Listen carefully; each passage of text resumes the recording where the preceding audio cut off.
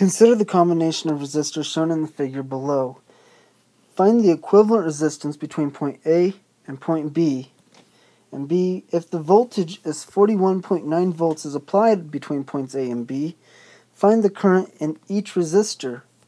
So first thing we got to do is reduce all of these down to one equivalent resistance. So the equivalent of the first two, the 12 and the 6, so we're looking right here at the 12 and the 6. The equivalent of that would be, so REQ1, we'll call that the first equivalent, is equal to 1 over 12 plus 1 over 6 to the negative 1 power, so the inverse of that. So that's going to equal 3 over 12. The inverse is going to equal 12 over 3, which is equal to 4.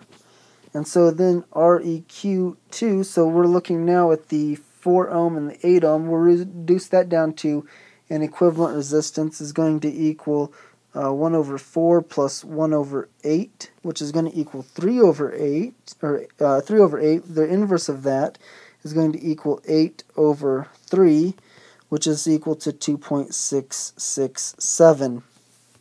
So now to make an equivalent resistor in a series, so we have REQ1, REQ2, and then this 5 ohm, we just add them all together, and so it's literally 5 plus 4 plus 2.667, and it's equal to 11.667. That's the resistance, the equivalent resistance in this circuit, so 11.667.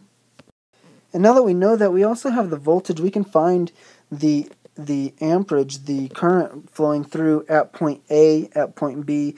And so if you look what the current is going in at point A, it splits off here and here, but then it comes back together right here. So the current going in right here and the current right here and right here are all the same. So if we find the equivalent current, so it's delta V over R equals I, and we'll call it I1 because it actually splits off in a couple places. So it's equal to I1. So delta V is 41.9 over 11.667. And you should get that the equivalent current, I1, is equal to 3.591429. So we can put 3.59 right here. And then to find the rest of the currents, we can use Kirchhoff's rules. Well, first we'll start with the junction rule. We'll say I1 is equal to I2 plus I3. And so I'm just calling this part right here I1, and I'm calling this I2 that goes to the 12, and I3 that goes to the 6. And so if I wanted to solve, say, for example, for I2 going through the 12, then I2 is equal to I1 minus I3. And then we can use a loop rule, so a loop rule right here to say that the sum of the changes of potential are equal to 0. So that would mean that if we were, let's just say we're going clockwise right now. So I2 times R2, and that would be a negative, plus I3 times R3 is equal to 0. So I just have to add I2R2 to the other side. So I get I3R3 is equal to I2R2. And then I can solve in terms of I3 by dividing by R3. So I3 equals I2R2 over R3. And then I just plug that in right here and solve for I2.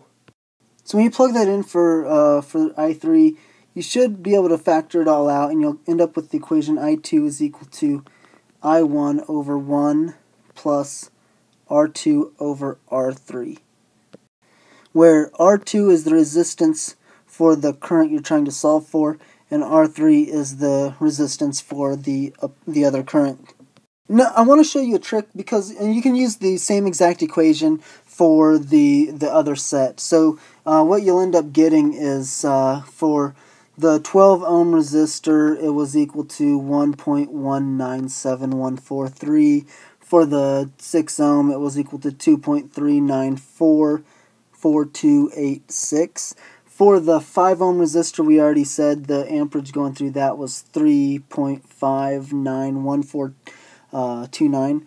Then for the 4 ohm, the 4 ohm is going to equal the same amount that the 6 ohm equals. So the 4 ohm is 2.394286, and the 8 ohm was 1.197143. And so how did I get the 6 ohm? I just used I1 because I had already solved for I2, so I1 equals I2 plus I3.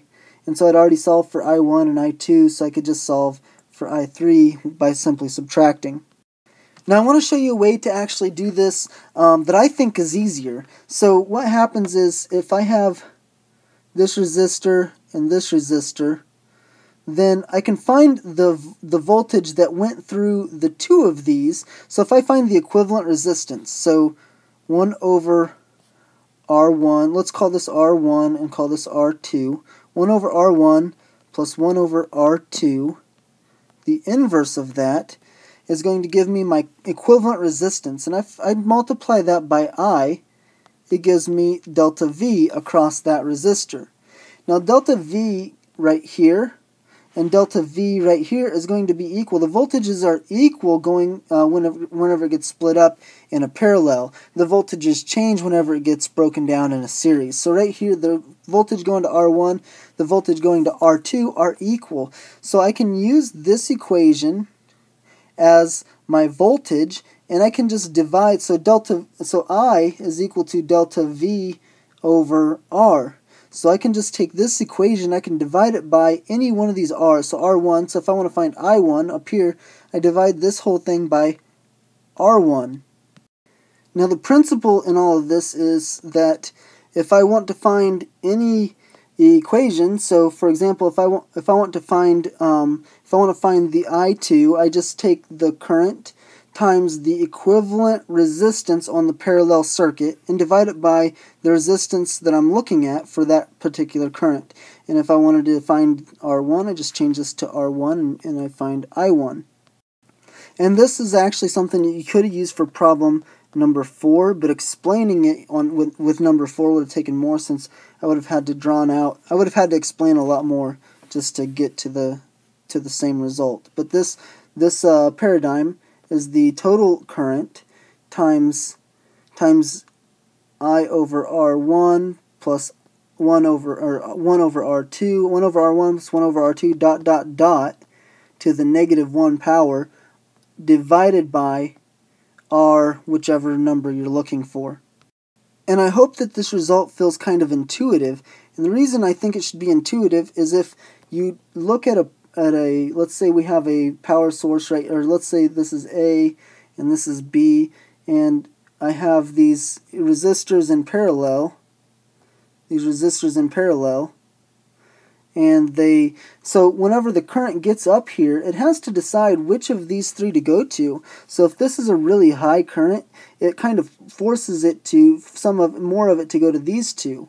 And if this is an extremely low current right here, then most of it wants to go here. But it has to be split up evenly. So there has to be a ratio. There has to be a ratio that it follows, and that ratio has to add up to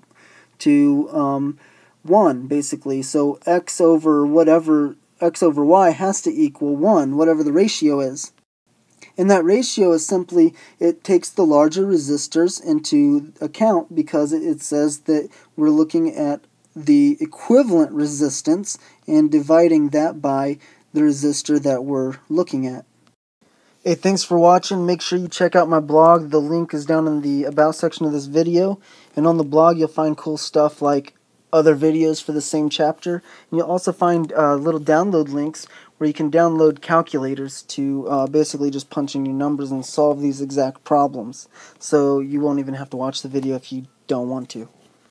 The last thing I want to say is if you leave comments on YouTube, of course I will get around to responding, but I'm much faster if you leave them at the bottom of my blog, right down there. Enjoy your day.